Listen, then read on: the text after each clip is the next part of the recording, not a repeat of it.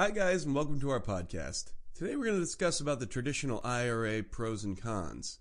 An individual retirement account, IRA, is an outstanding retirement savings tool for a maximum number of people.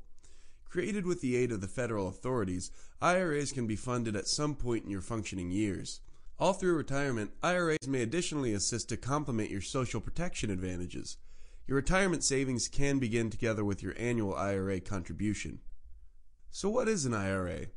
In case you're under the age of 50, the cutting-edge maximum annual contribution amount is $5,000. For those 50 years and older, a further $1,000 can be contributed. If turning 50 this year, you're now eligible to contribute $6,000. The contribution quantities are adjusted for inflation each year by means of the federal authorities. IRAs are available in two types, conventional and Roth. A traditional IRA may be very similar to a Roth IRA other than the tax treatment. The traditional IRA's key advantage is that it lets in a person to make the annual tax-deductible contributions to one's retirement fund. However, unlike the Roth IRA, the conventional IRA does not permit for earnings to grow tax-free. In the long run, it comes down to your non-public financial state of affairs while determining which IRA account is suitable for you. Here are the guidelines to be eligible to make contributions to a conventional IRA. Number 1.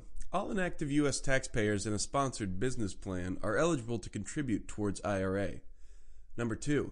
The maximum annual contribution per individual is $5,000. Married couples can make a contribution of $10,000. If you are 50 or older, you can make a contribution of $6,000, according to individual yearly due to a catch-up provision. Number 3. Your contributions are tax-deductible up to 100%. Number 4. Conventional IRAs are an excellent manner to keep money and get a deduction of tax at the same time. In case you make yearly investments of $6,000 into a traditional IRA, you could claim a $6,000 tax deduction. This tax deduction will lower your adjusted gross income, which lowers your tax liability. You needn't pay any tax on your contributions until you withdraw your funds, or at the age of 70 and a half. There are numerous advantages to these IRAs. Let's cover brief advantages, what they are, and also what they mean. First, deductible contributions. The planned benefit to a conventional IRA is getting to deduct your contributions. This makes traditional IRAs specifically useful if you assume that you will pay a lower tax price in retirement than you will when you make the contribution. You also declare the deduction as an adjustment to profits, which means that you can claim the tax break even if you don't itemize.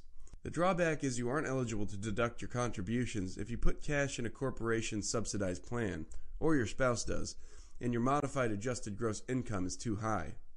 Second advantage is tax-deferred growth.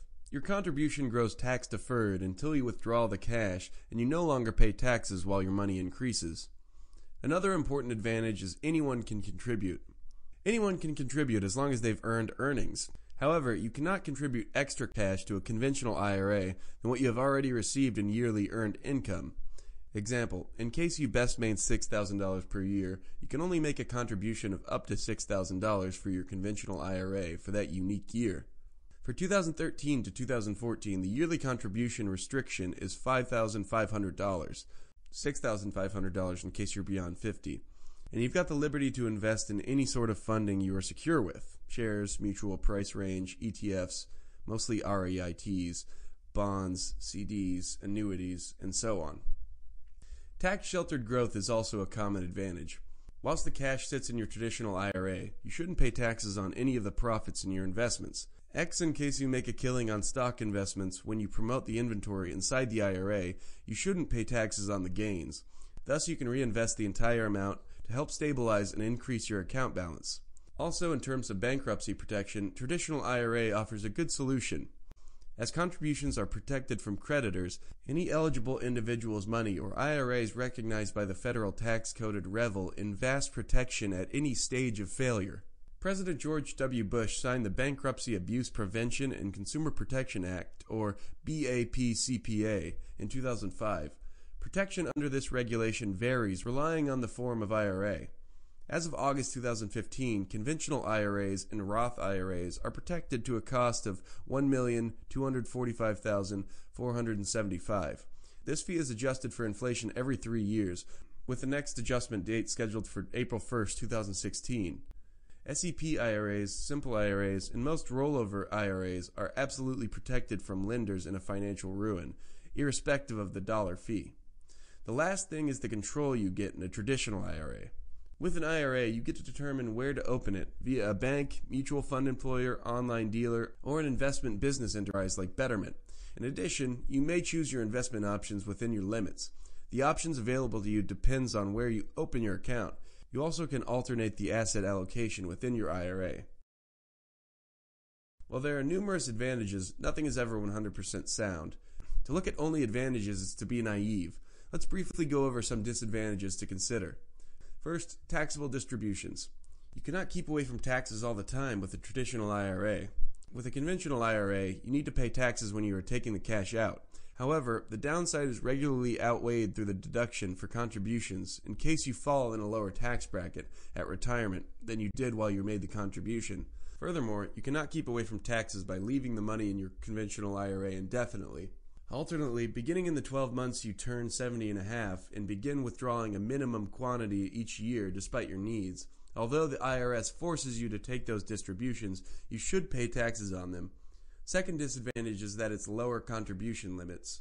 Apparently, the primary drawback to the IRA is its low maximum annual funding. The maximum you may contribute to a traditional IRA or Roth IRA in 2014 was $5,500, $6,500 in case you're above 50. Another drawback is the early withdrawal penalties.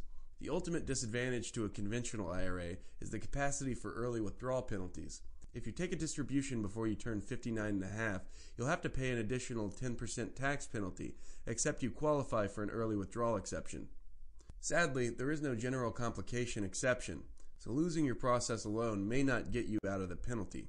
Exceptions consist of buying a primary domestic, higher schooling expenses, and clinical expenses.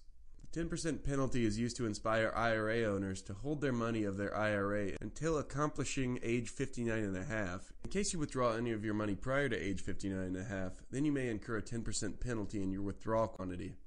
There are some exceptions to the guideline: educational expenses, first-time housing purchase, and clinical expenses. Limited types of investment is another thing you should consider if you choose a traditional IRA.